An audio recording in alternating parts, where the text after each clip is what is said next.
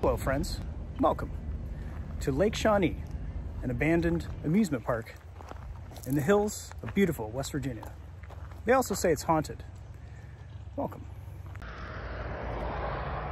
Definitely one of the most interesting places that I've ever been. Wow. Lake Shawnee was an amusement park with a dark past. It was open for two different periods.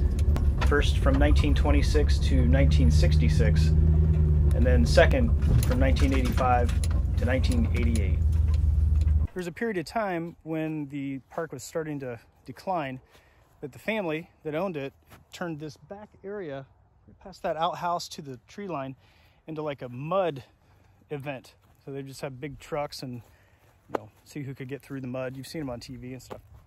Well, that's what they did here, and it got a little unsafe because the crowds started getting bigger and bigger. Well, they were going to use this area as a mud pit as well to expand, and they started to find human remains. So archaeologists came in and all the people, they did a dig until the money ran out, and they found a lot of remains, and they believe that there are several thousand remains of Indians and pioneers buried right here on this land. It's a very sacred place. This was a stone that they found in that excavation, and now they used it as a tribute to all of those that remain here on the grounds. I always wanted to do a floor out of here with epoxy on top of it. I always thought that looked cool.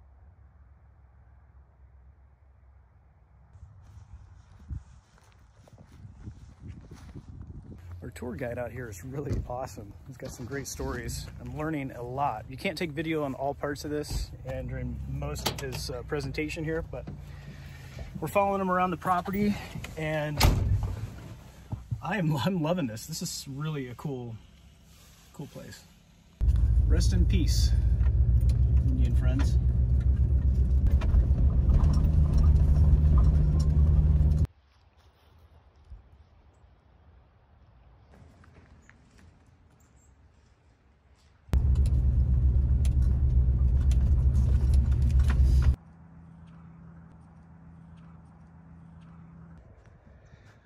Allegedly, cart number 10 is haunted. There's many photos that people have taken over the years show an apparition right above that, as if someone's sitting in that cart.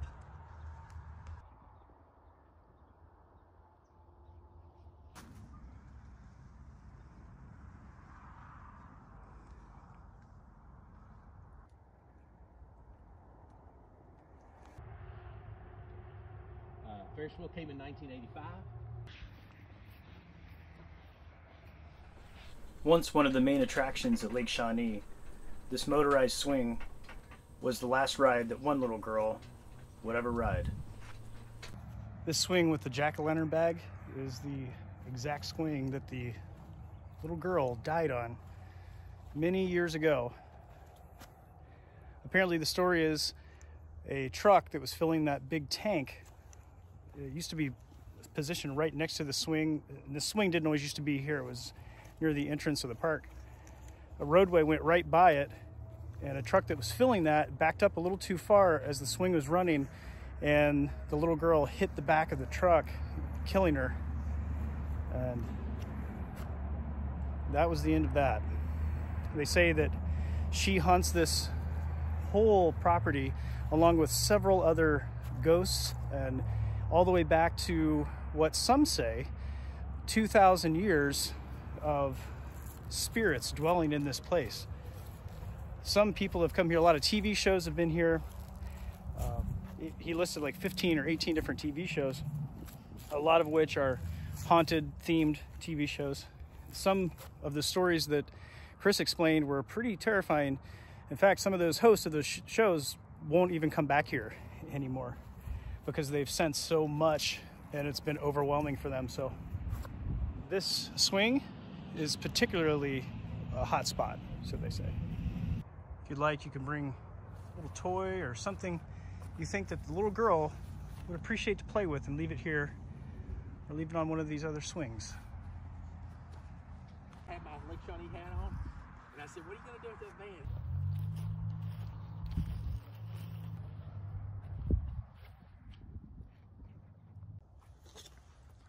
It's a cool little truck.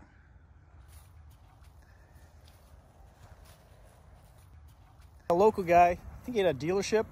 He had that truck and offered it for $300 in a tour for his family of Lake Shawnee. That was a good trade. Something I know a lot of you are going to appreciate is these paddle boats here. Not for the marine purpose, but the inventor of those paddle boats was also the inventor of the Singer sewing machine. The company that made those had the patent on some gearing in that Singer machine and decided to make these paddle boats as a hobby, and here they sit. Pretty cool. This was the concrete swimming hole, a giant pool. They used to be called concrete swimming holes. And old pictures of this place, this part of the park was really, really popular. 1966, the mother drops her son off that morning. She returns in time for the lifeguard to blow the 5 o'clock whistle. Her son's nowhere to be found. She thinks that he walked home. She goes to the house. He's not there. She comes back to Lake Shawnee. They find him at 7 p.m. that night in the bottom of the pond with his arm stuck in a drain pipe. I'm gonna wrap your hair up and let you run in and get him real fast. This pinwheel is said to be the way that spirits communicate with the visitors here. I did see videos of them asking it to spin when there's no wind, and it spun, and then it stopped when they asked it to stop. Interesting. Chris mentioned a story about a guy that came out here after hours. He drove 8 hours to get here just to experience something, and he didn't know any of the stories about this place, but felt called to come here. Very weird thing happened to him over at the swings, but he came over to this building and took one step inside, about to take his second step, and was lifted up and thrown back around the grass area here. Go figure that one out yourself.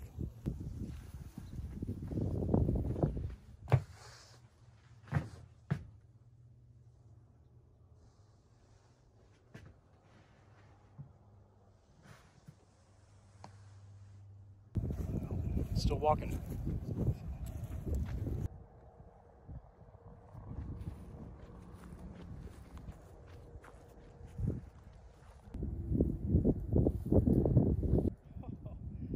I remember these steps. We had the same exact one in my elementary school.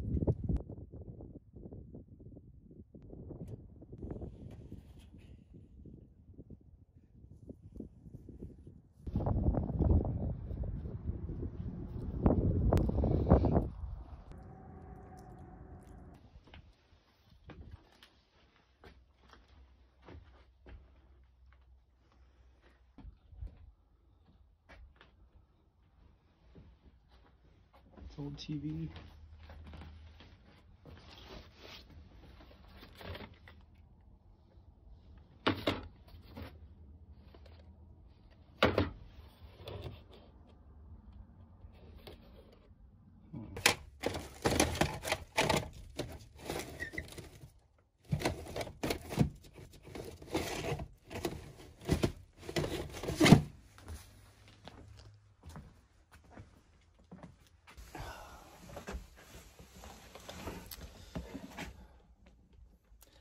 I don't know if I could see myself living in a school bus or like a big RV. I really like the stealth part of being in the Vantasy.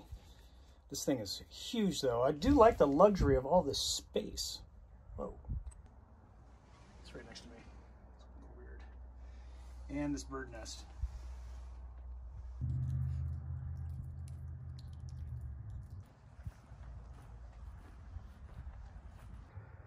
That bus belonged to a gentleman named Gaylord White.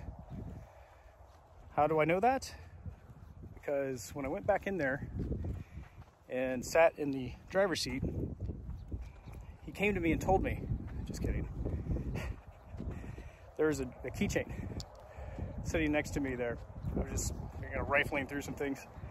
and had his name and his telephone number on it. I think I'm attracted to that bus most of all out of the entire place, because the guy lived in that bus for, I don't know how many years, but he dropped it off here like 20 years ago.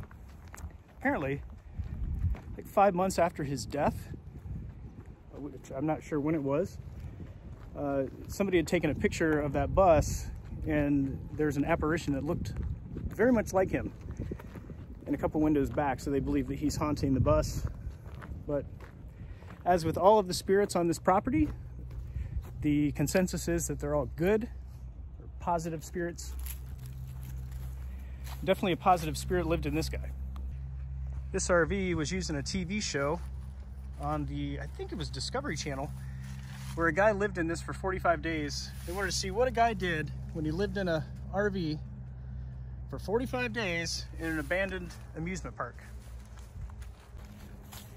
The answer is nothing. He didn't do anything at all. So I can't imagine the TV show was really awesome, but I'll give it a watch.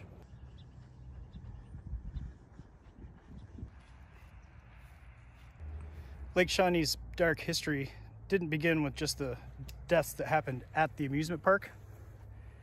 It happened long before that. The first settlers of this area had some tragic stories. You can see the Ferris wheel behind me. And right here is a very important grave marker. Bartley and Tabitha Clay. These are one of the 12 children of Mitchell and Phoebe Clay. The story goes that Indians came by, and 3 of the children were out near the house. One was washing clothes in the river nearby, and the other 2 were closer to the house. The mom heard some motion and hustle and bustle out in the field. The daughter had come out to see what was going on. The Indians were attacking the 2 boys, eventually killed the daughter and one of the boys, and then held another son hostage. They took that other son back to Ohio. His dad armed himself with a bunch of friends and neighbors, went to Ohio, killed some Indians, found his son burned at the stake, brought his son's body right back here and buried them. All 3 are buried right here. Although the gravestone only says the 2 names, the two kids, Bartley and Tabitha. The 3rd child that died, I can't remember his name. The story goes that his dad brought him back right here and buried them right next to the other 2 kids. Why his name is not on this, I'm not really sure. But the 3 children are buried here. And in fact, this is the exact spot where they were slayed by the Indians. Chris, our tour guide, he won't even come back here. He said he used to mow the grass here, but he doesn't even walk back here anymore. The house they lived in is right over there in the little area of trees. They were the very first settlers to this county and in this part of West Virginia. It's a beautiful part of the world.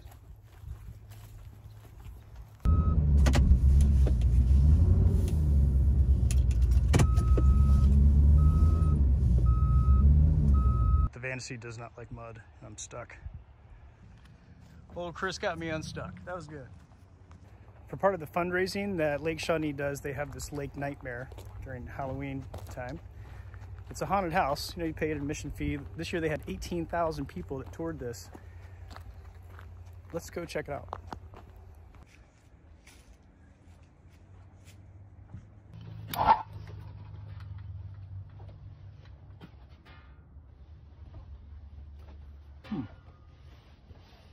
Okay.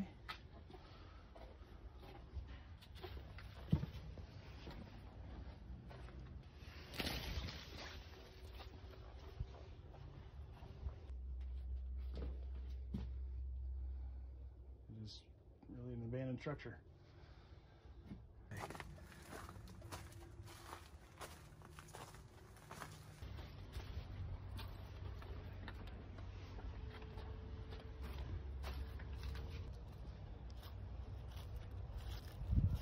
Well, our tour guide, Chris, was really a great guy. Let us just free roam. Me and one other fellow was on the tour. This abandoned amusement park, it's not so abandoned. People have owned it, and kept things going out here. They do some charity work, and so when they have a haunted house, haunted situation out here during Halloween, you can stay the night on the property, and it's open for tours by appointment only. So I had to call the number I found on Google. I'll put that below along with the website. You just have to call them or text them, and they'll bring you out here and give you this awesome tour. This place is a trip.